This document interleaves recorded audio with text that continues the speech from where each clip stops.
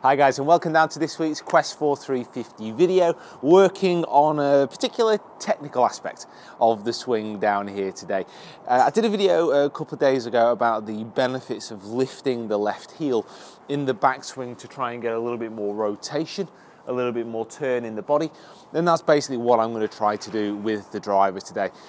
I've got to be honest, it is absolutely freezing here today, and I'm not going to get anywhere near 350 yards, but what I hopefully should see is a little bit of an increase in my club head speed. So just to kind of break it down, all I'm going to be trying to do is turning, getting the left heel lifting as I turn. It'll allow me to rotate my body a little bit more and hopefully get my turn a lot more extended. I should see a little bit more of an overswing, which should allow me to get a little bit more kind of time to actually pick up the club head speed through the ball and really increase that today. So that's really what I'm looking for.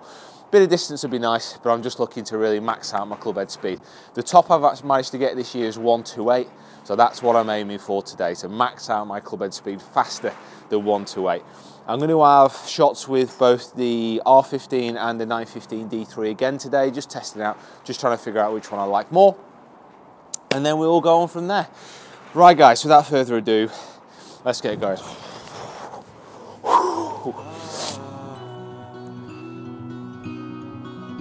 And I'm desperate not to touch her hands of quiet love. She said, I'm aching, oh, where have you been? Oh, carve me out of stone and send me down. Oh, carve me till I'm unknown. I'll never be this far.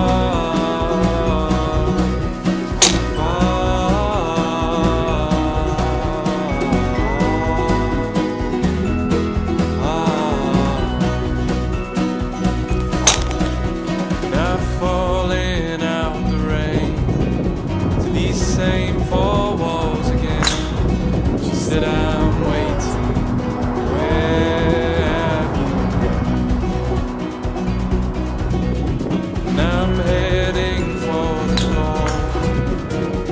Face I can't ignore, says I'm shaking, oh, where have you been? Oh, carve me out of stone and send me down. Oh, carve me till I'm unknown, I'll never be this.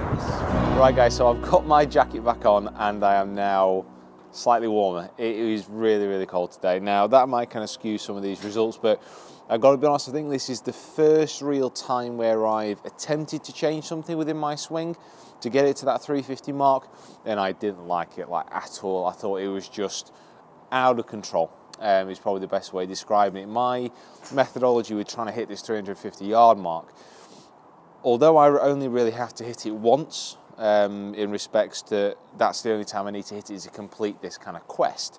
I want to do it in a way that I can actually take this swing out onto a golf course, and those swings just felt out of control.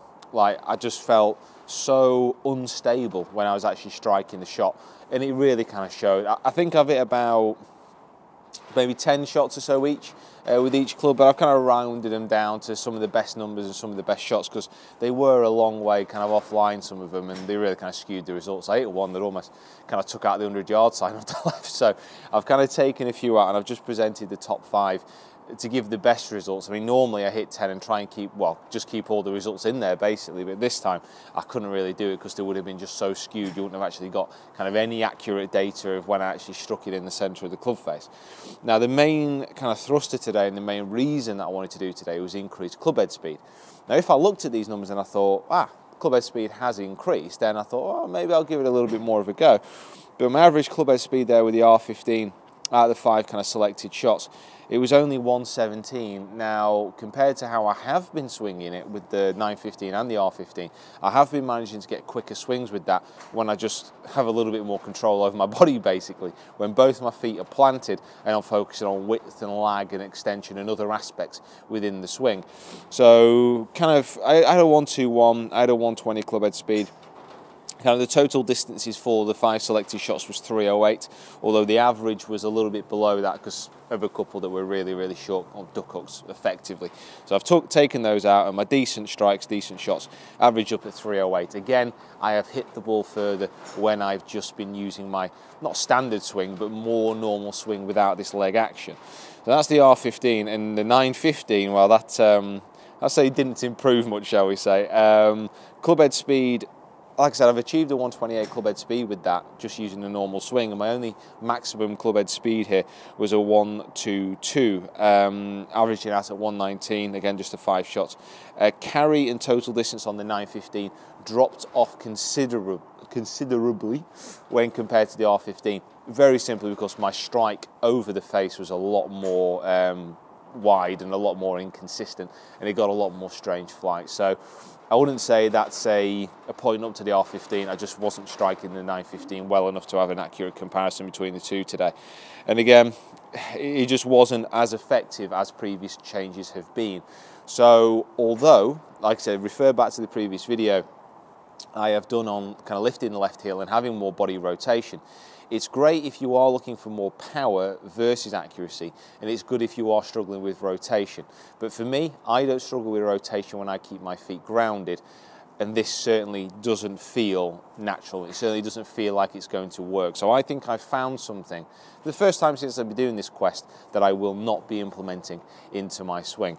And I'll just kind of throw up a bit of a kind of dispersion map for you here of the kind of where those shots have been going. A little bit more consistent with the R15, like you can see, rather than 915, but again, I can't really compare the two accurately. So guys, thank you so much for watching. As always, comment in the box below. Not the best week for me doing the quest, but kind of hampered by the wind and obviously the weather, and a new swing change. But as always, comment in the box below, like the video, share it around, let me know what you think, as always, and I will see you this week for more videos, and next week for the next quest for 350.